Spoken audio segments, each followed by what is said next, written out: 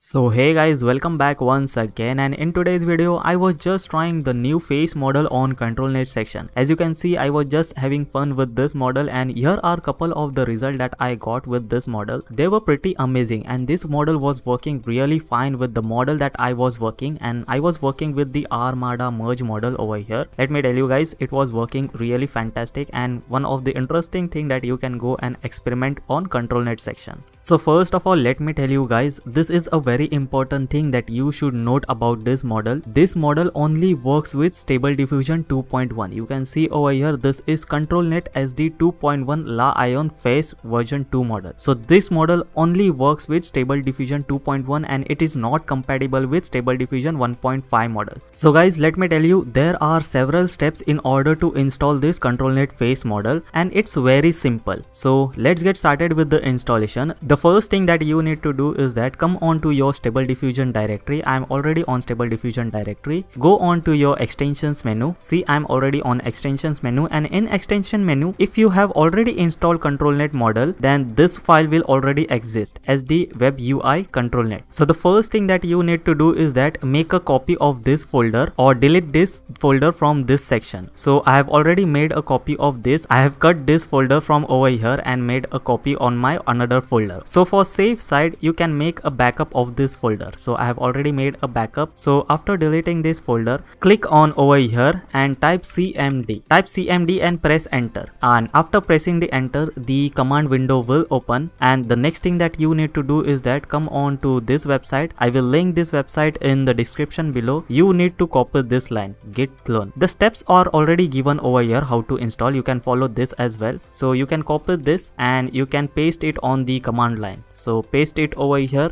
and press enter. So after pressing the enter, you will automatically install these files on this Stable Diffusion web UI ControlNet. So the reason to do this is because if you compare it with the older ControlNet file, let me show you, this is the newer ControlNet file. Go on to ControlNet. On annotator, you will see there will be a MediaPipeFace, and this is the preprocessor that we need in order to use this face model. If I show you the older files, this is my older ControlNet file, right? See this over here, I have already backup this, and in this you can see there is no MediaPipeFace going on over here. So that's the reason that you need to do this, so you can get this. Let me tell you, this is the MediaPipe preprocessor that we want in order to work with this model. So that's the first thing, and the next thing that you need to do is that you need to download this model, ControlNet SD 2.1 La Ion model. So in order to get this model, let me tell you where to get this model. You can go on to this website. I will link this website in the description. Go on to this website and download this ControlNet SD 2.1 La Ion face model. So that's the thing that you need to download. Press the download option over here, and where you need to paste it, let me tell you guys, I'm already on Stable Diffusion web UI directory. You can see Stable Diffusion web UI directory. Go on to the models,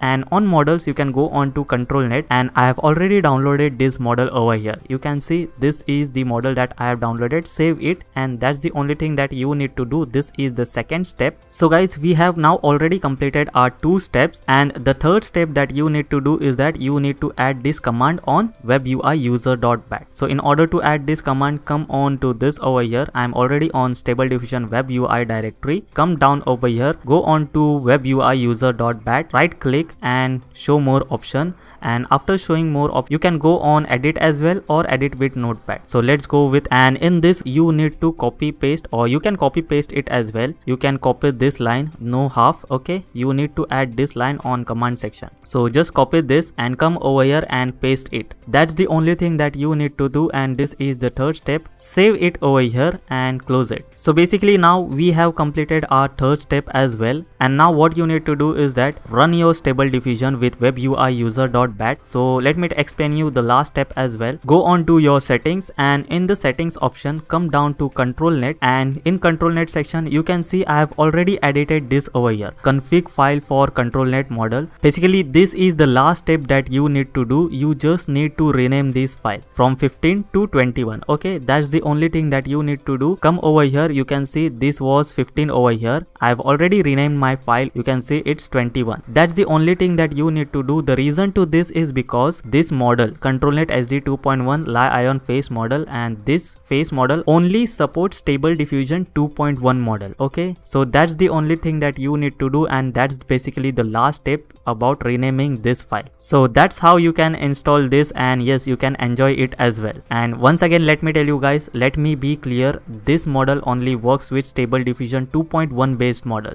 And let me tell you guys, this is the model that I'm using. And in order to download Stable Diffusion 2.1 based model, come on to Civit AI. You can go on over here and you can select SD 2.1 or SD 2.1. Both of this, just filter it and you will get all of the Stable Diffusion 2.1 based model. So yes, you can work with any of the Stable Diffusion 2.1 model as well. And now guys, let's test this model, because I was already testing onto this model. You can definitely see this was the phase that I was using, and this was the result that I got. This was the map that I generated with using this phase, and yes, I was generating some amazing result with this, just like I was going with young toddler. So now let's go with young boy and let's see what result do we get. Let's generate and let's see what result do we get. So guys, as you can see, after changing on to the young boy, this is the result that I got, and you can see definitely amazing result, right? And yes, it's smiling as well. So that's the result that I got, and yes, this was the map. And once again, let's go with like old man or old woman. So we will go with old woman and let's see what result do we get now. So guys, as you can see, that is the result that I got with old woman, and yes, this is definitely working with rmadaMerge model. Okay, so yeah, it's working fine. And what if we change this face as well?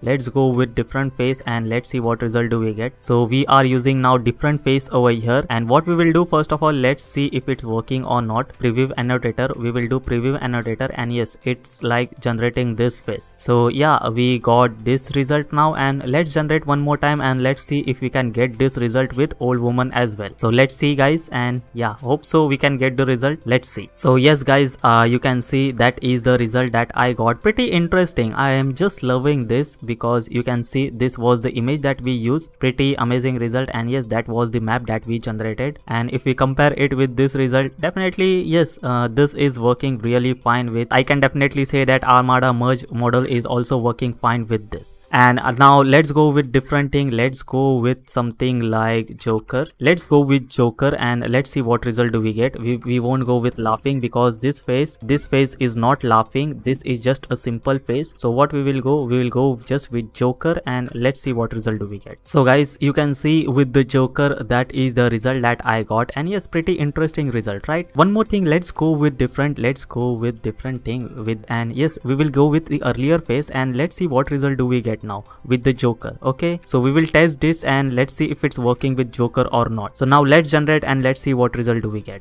So guys, as you can see, that is the result that I got with this face, and yes, this was the map that was generated with this face. So that is the result that I got, and yeah, pretty interesting thing that you can go and mess around with this model, the face model. And yeah, that's the thing that I wanted to talk about. And one more thing, if you want to work with SD 1.5 model, just like this Canny model, depth model, these are 1.5 models, right? And if you want to work on this, then yes, one more thing, last thing, go on to settings, and in this section just change this to 1.5. So in order to work with 1.5 base model, you need to change it to 1.5. So that's the only thing that you need to do. And so isn't it interesting thing? So yes guys, that's the only thing that I wanted to talk about this face ControlNet model, and yeah, pretty interesting thing. So yes guys, that's it for today, and yes, I will be back with more and more videos tomorrow. Till then, have a good day. Bye guys, love you all guys. Bye guys.